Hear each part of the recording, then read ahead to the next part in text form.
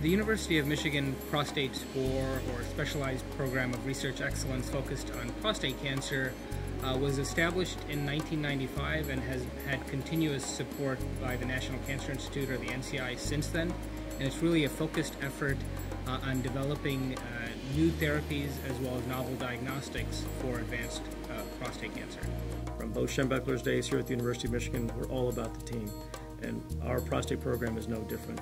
We have a large, very collaborative, multidisciplinary group of folks spanning the gamut from health services research to the basic scientists, clinical researchers, translational scientists, psychologists, pathologists, radiation oncologists, urologists, medical oncologists, all of whom work together towards one single goal: alleviating pain and suffering from prostate cancer. Feeling great, feeling real good.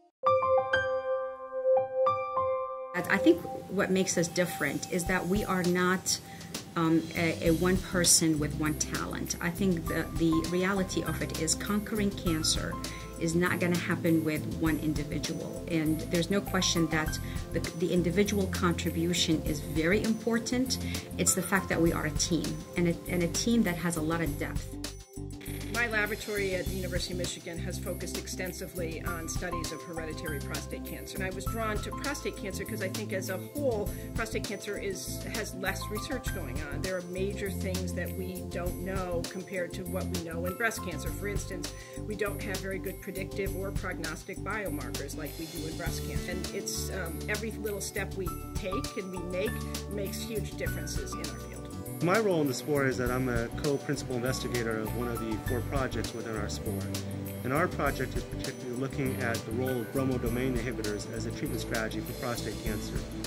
In 2005, we discovered that the majority of prostate cancers are likely caused by a gene fusion. I think one of the things that I'm most proud of is that we've been able to take the discovery of the TMPRSS2 gene fusion and translate that both into an early detection test, the Mi-Prostate Score, as well as a tissue-based diagnostic test, which is where we use an antibody against the product of that gene fusion in order to more accurately diagnose prostate cancer. So we've been able to take that and apply it to 2 different areas of care for men with prostate cancer.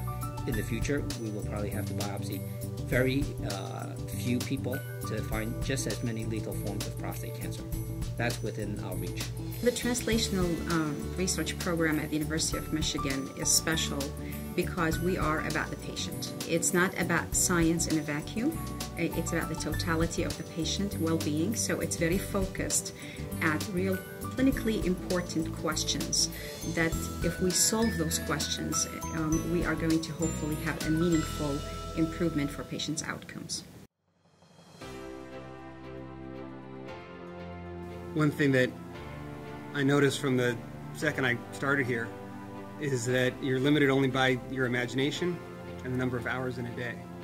And that environment, I think, really pushes all of us to really truly do the best that we can. In 2011, we established the Mi-ONCOSEQ program for the Michigan Oncology sequencing program, where we're basically sequencing patients with advanced cancer, comprehensively sequencing their tumor as well as their normal genome, identifying what mutations have occurred in their tumor, and based on that understanding of the mutations that have occurred in an individual patient, we're basically then able to match potential therapies based on that comprehensive understanding. This is personalized therapy. We know your cancer has been interrogated, we know that it carries these features, and we think therefore we should channel your treatment in this direction as opposed to the one-size-fits-all approach.